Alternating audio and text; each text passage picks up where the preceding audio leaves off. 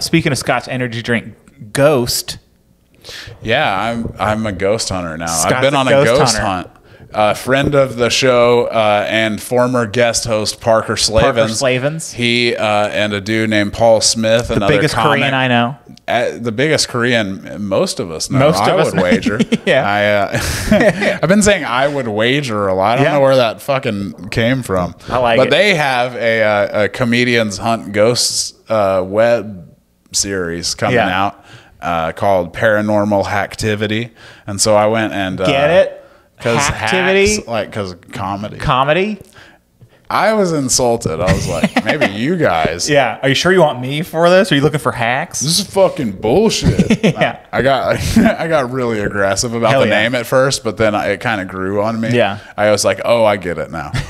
No, but, so y'all went to Jefferson City, right? We went to Jefferson, Texas, and far east Texas. It's like you're going to Shreveport and then you just stop a little. The car ran out of gas, and you're like, "Well, I guess we're staying here tonight." That's how the town started. Yeah. No, it's it was a very fun trip. I learned I love ghost hunting because it's like my favorite thing. If I could do it as a full-time job, I would. My favorite thing about it is like I like just saying names expectantly. Yeah, that's like my favorite. Like I would be like Tupac.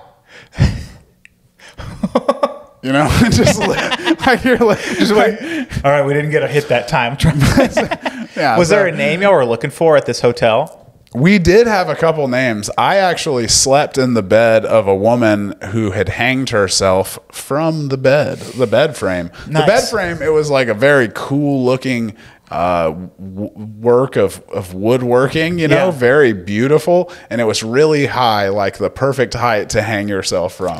I would say it was like that was the first thing I noted. I didn't even know the story, and I went, "Wow! If you needed to hang yourself, I wonder this is the bed." I wonder if that guy like found out, like the designer of that headboard found out about it and thought, "I got to start making shorter headboards," or if he was like, that was exactly my vision. I really like the tall headboards though. Yeah. You know, can't stop making tall headboards just because occasionally a lady gets jilted at the Jefferson Hotel, the historic Jefferson Hotel. If you're gonna make an herself omelet in room 13, sorry. If you're gonna make an omelet, you got to crack a few eggs, as they say. So. Exactly. So it was a blast though. It's a very old city. I didn't get any answers from any of these ghosts, frankly.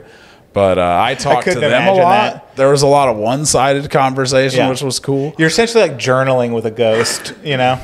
A little bit. I couldn't think what to say, so I just kept talking to what I've been. About Babe Ruth's childhood? No, I was talking to him about what I've been talking with everyone about, and that is how much I've been enjoying FX's The Bear. Now available both seasons on Hulu. Do you like it? I love it. You love it? Tell me why you love it. Because it's a great show. It's wonderful acting. I haven't seen season 2, and I hated season 1. You son of a bitch.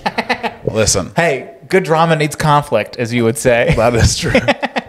That is true. My thing in season 2, it becomes like a fancy restaurant, right?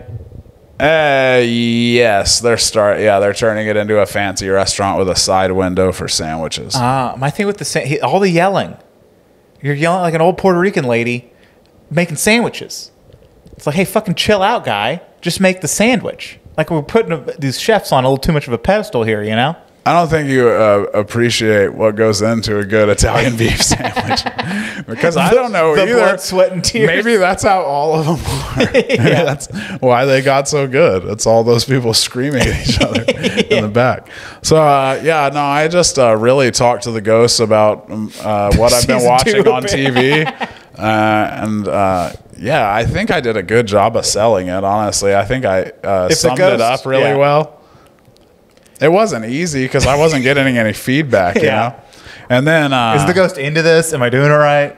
Yeah. And then I slept in the bed that the lady had hanged herself from. And, I don't think this is a spoiler, but I got a great night's sleep. It was...